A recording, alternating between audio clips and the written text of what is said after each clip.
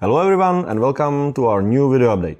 After a few videos concentrating on features of Kingdom Come, this is gonna be more traditional update about the status of the game and the new stuff that we made. And since it's quite a few months since the last one, there's gonna be a lot of stuff. We are close to the finish, so we are extremely busy at the moment. We finished the internal alpha, which means that we now have all the features in the game, the whole world is built, and all the quests and most of the assets are in it. And as you can expect, when we put all this together, everything broke and now we need to fix it. Which is exactly what we are doing right now, we are optimizing. Just to give you a glimpse of the scope of the game, there are hundreds of thousands of objects in it. We have 50,000 entities like pickable items, stashes, interactive objects, doors, beds, ladders, animals, sounds or lights. We have almost thousands unique NPC in the world. And now we need to optimize it. We need to delete everything that's not necessary, compress the rest, optimize how it's kept in the memory, how it's loaded, saved, etc, etc. And that's quite a big challenge. At the same time, we are working on the console ports. Both PS4 and Xbox One are running, but we still have a lot of work ahead to fit everything in the memory. PC players are usually afraid that the console ports are compromising the PC version, but I wouldn't say this is our case. Console versions are forcing us to work harder on optimizing the game, and Kingdom Come is developed on PC primarily and ported to consoles. And optimizations on the consoles will help us to make it run better on all the other platforms, including the PC. Scripters are currently hard at work on quests, of course. We plan to have around 80 quests, which may still change, but all of them are now in the game in some stage. It's much more than we originally planned. Generally the whole game got a little bit bigger than we originally planned or set on Kickstarter, which is a good thing for you, but more work for us. We wrote even more quests, around 100, but we had to cut some of them in order to be able to deliver the game. And sadly, a few quests that didn't make it for now were from the female character line that we promised as a stretch goal on Kickstarter. But don't be sad, we will release them as a DLC that's gonna be free for the backers, together with some other quests and stuff that didn't make it. Currently we are getting all the quests to beta stage, which means that they are complete with all possible walkthroughs and all the assets. Scripters, testers and designers are crunching to make it happen. Just to give you a glimpse, so far we have fixed more than 10,000 bugs and we have 3,500 still open. And these numbers are going to be even bigger in upcoming months, so there's a lot of work, a lot of QA that we need to do. Designers are playing the quest they wrote and fixing all the issues, tweaking dialogues and balancing the difficulty. It's a lot of work. We wrote 650,000 words in the script, which is more than Old Testament, which has 620,000 words, or the first two books in Game of Thrones series together, and we wrote it faster.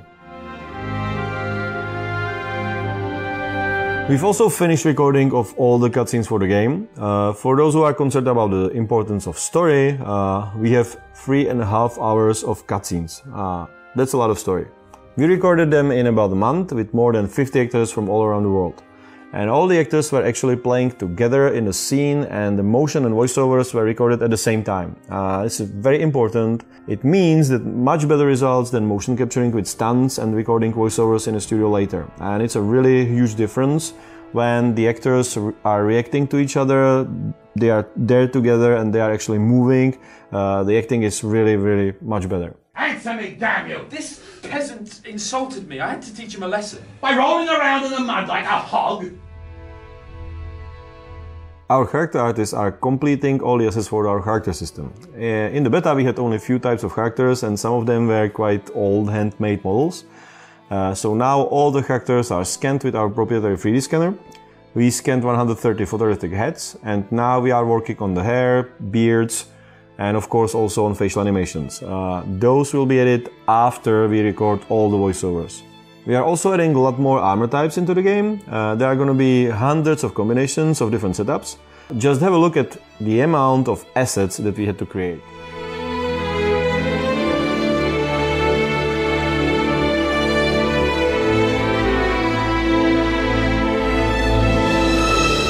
The same applies to weapons. We will have more than 100 of different weapons, tens of different swords, maces, hammers, We'll have pole arms and different types of bows and arrows, falchions or sabers. As I said previously, most of the art is done and artists are now optimizing. The whole 16 square kilometers world is in the game. It's a lot more than 9 square kilometers that we originally promised. And in the last couple of months we also created hundreds of concept art, icons, lots of maps, illustrations for the codex, portraits of the backers, and also hundreds of items for the game. We also recorded all the symphonic music for the game with large live orchestra in one of the best and most beautiful concert halls in the world, Rudolfinum.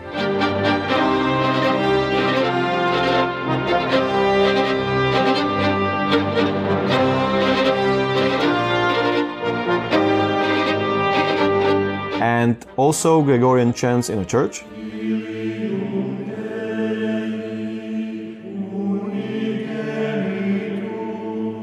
It was an awesome experience. We have now 1.5 hours of live music, mostly for the cutscenes, and this is not counting additional hours of procedural in-game music. And since we had a feature log, we also added lots of new features on the last minute. One of the biggest ones are pole arms. It looked very problematic at the beginning. We thought that they will not make it, but in the end it's in the game and it looks quite good and much better than I expected actually. And finally, we also have hand-to-hand combat, and surprisingly we have quite a few combos that let you fight successfully with an armored opponent, which is something I didn't expect as well. It's also finally possible to fight on a horse, but it's gonna be simpler than I originally planned. Mostly it's my fault, because I wanted to have a horse with autonomous AI, something like a Tesla autopilot with 4 legs. And we spent months working on this, but in the end the result wasn't good enough, and the slowdown meant that we didn't even manage to start on special horse moves for combat. The good news is that we have at least horseback archery. I didn't even count on this one, but in the end it was simple and quick feature and it works great, so it's there. One of the most complicated features is combat AI and combat movement. We were working on the AI for multiple enemies, on their tactics and maneuvers, and we completely redesigned the previous system. And then there are a few new cool features like book reading, that is not just your average open book and see some text kind of mechanism. You'll be surprised how cool it is and that there is much more to it. There's also a little mini game where you will be actually writing medieval manuscript for one of the quests. Programmers were hard at work on perks and skills for our RPG system, and also achievements and statistics.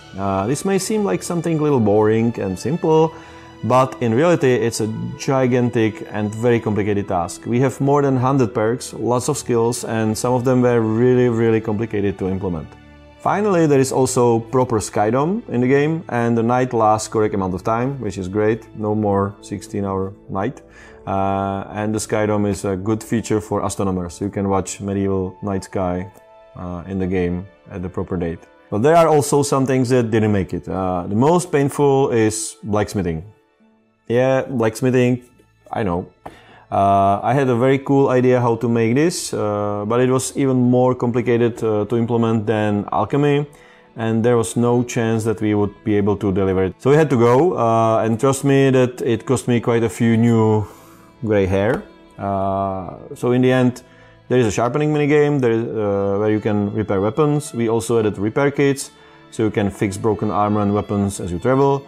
Another, and I have to say that I'm still not over this one, is a dog companion. Dogs are in the game, but we realized that to make a proper combat system and AI for them as a companions, it would require a lot of additional time that we don't have. So I had to make a decision if we want to have a companion that can't fight and is practically useless, or to not have any. And I decided that it's better to not have any rather than to have a bad one. So you can see that we are very busy. There are tons of work behind even the tiniest features for the game, and we have to make a lot of quite tough decisions every single day. But it's finally coming together. That's a good thing. The game is there, we have all the quests, and it's shaping up pretty well. We are also working on backer rewards and some swag.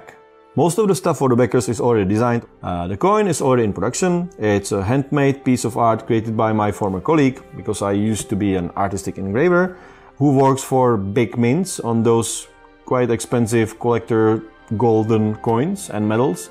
and it's gonna be the same quality, so it's gonna be really a collector's thing with a lot of value. We also have a final version of the figure. It's all metal, 10 centimeters tall, beautiful knight designed by our lead artist Mickey Poprotsky. And it's quite a difference from the typical plastic figures. The swords for the highest tier backers are already in production, and you can see in our combat versus armor video how good they are.